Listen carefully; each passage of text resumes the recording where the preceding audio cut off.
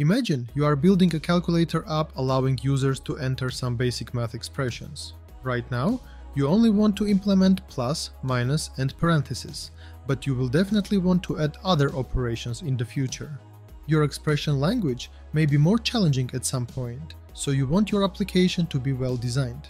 Here, the interpreter design pattern is a good choice for you.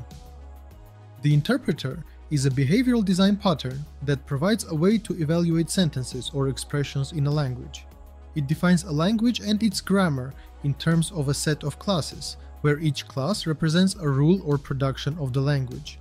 This is useful when creating an interpreter for a simple language or expression, such as regular expressions, mathematical expressions, or domain-specific languages. Let's start with the math expression interface with a single calculate method.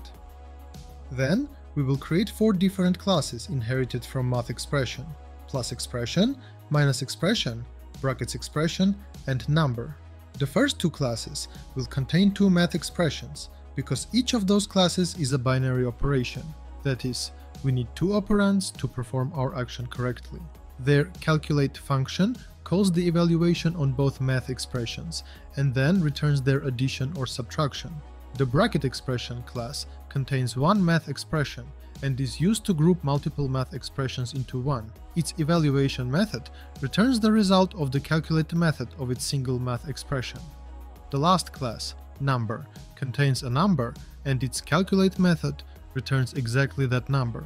You can easily interpret any expression containing plus, minus, and brackets using these 4 classes. Now, to add new operations, you can add new classes representing this operation, and the overall structure will not change from this. There are 3 actors in this design pattern. The first, abstract expression, or math expression in our case, is an interface that declares an interpret, a method used by concrete expressions to interpret the input. In our example, interpret is calculate.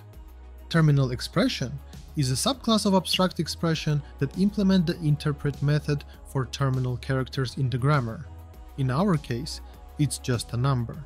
Terminal means that this class does not contain any other abstract expression.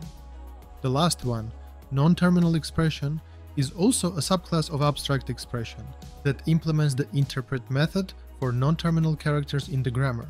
It usually combines and interprets multiple terminal and non-terminal expressions. In our example, non-terminal expressions are plus expression, minus expression, and brackets expression. One of the main benefits of this design pattern is its modularity. It breaks down complex grammars into modular expressions, resulting in a more organized and maintainable codebase. This modularity also contributes to the system's extensibility, making it easier to change existing grammar or add new language constructs by adding or modifying expression classes. However, despite these benefits, the interpreter has one significant limitation. Its applicability is restricted, as it is most suitable for scenarios where there is a need to create an interpreter for languages, expressions, or grammars. There also can be more efficient choices than this pattern for more complex scenarios. That's all about the interpreter design pattern. See you in the next video.